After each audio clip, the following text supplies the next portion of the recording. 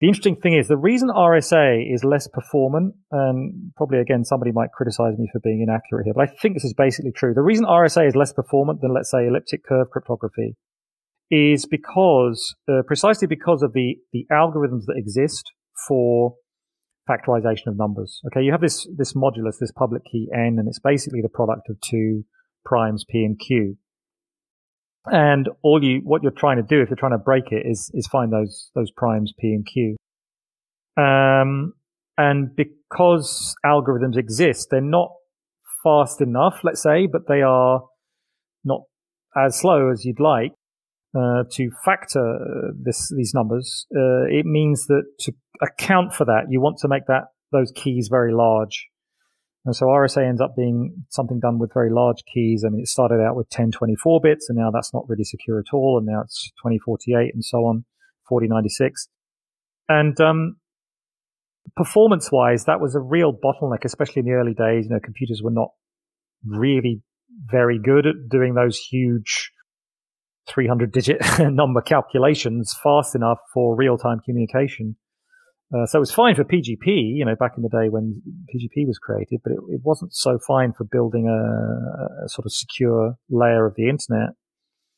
But one of the more interesting questions, since we are talking about the sort of mathematical side of things, is, well, why is it that elliptic curve, like the exactly corresponding operations using elliptic curves instead of RSA, why is it that they're allowed to use much smaller keys, like 256 bits instead of, let's say, 2048 bits?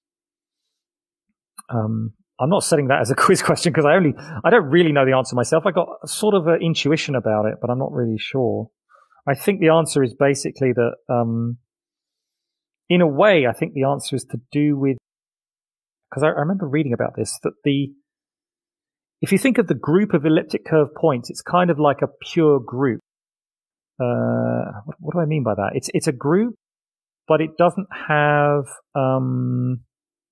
there's no such thing as, for example, factoring numbers in those group elements. There's no structure. This is what I remember. I read this somewhere. There's no structure in it. Whereas in RSA, it's kind of a purer system. Like the underlying mathematical system is much purer and simpler. It's just purely the integers. Then you use modular arithmetic, of course. But these numbers have there's some structure there. I think that's what I read, and as you can tell from the way I'm speaking, I'm very vague about it indeed. But there's this interesting counter argument. I remember having these discussions years ago with some friends. It's like, how well do we really trust elliptic curve cryptography? Because isn't it ultimately a lot more?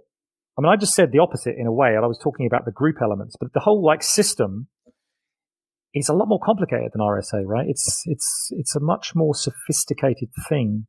So it's really hard to delve in a sufficiently low level into the mathematics to properly understand where these structures came from, or things like the choice of curve is something that often bothers people.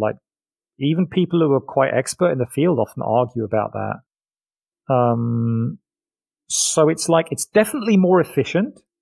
That's not questionable, but it's more efficient because we have theories which tell us that the key size can be much smaller. I think that's the primary reason it's more efficient, I think.